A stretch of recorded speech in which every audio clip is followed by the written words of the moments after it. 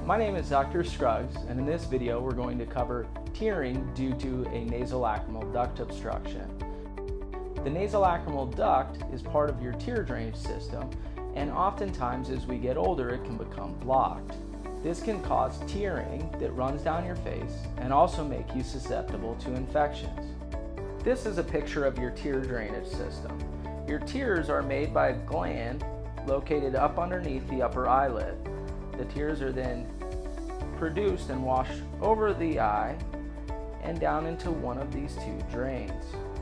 Drains go down through these tubes into this sac called the lacrimal sac, and then drain down through this duct and drain in the nose. And that's how the tears normally drain.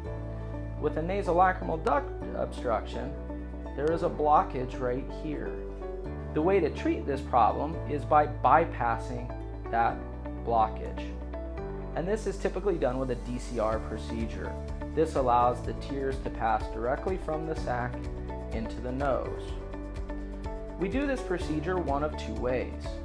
We either make an incision here, called the external DCR, or we go up through the nose with a camera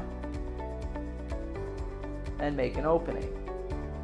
With both procedures, after we make the opening, we put in a silicone string, and that silicone string from inside your nose makes a big loop.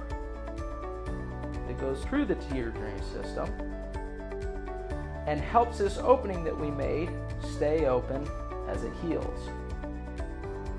We do that to help increase the success rate of the procedure. The idea with the silicone tube is it works similar to when you have your ears pierced. They leave the stud in for several weeks so that the opening that was made will stay open. After everything is healed up, usually about 3 months after the surgery, we take that tube out in the office. It's not a big deal and is easier than the irrigation that you've already had done. Both procedures are done while you're completely asleep. They're done in an outpatient setting, and both procedures take about 45 minutes. The advantage of the endoscopic procedure is that there is no visible incision, therefore no visible scar, and the recovery time tends to be less, and usually you have no bruising. The success rate of the external surgery is approximately 90 to 95%, and the endoscopic is about 85 to 90%. So the endoscopic is a slightly lower success rate. However, most patients choose the endoscopic for the benefits of the less downtime and no scarring. The risks of the DCR procedure include bleeding and infection and recurrence of the obstruction.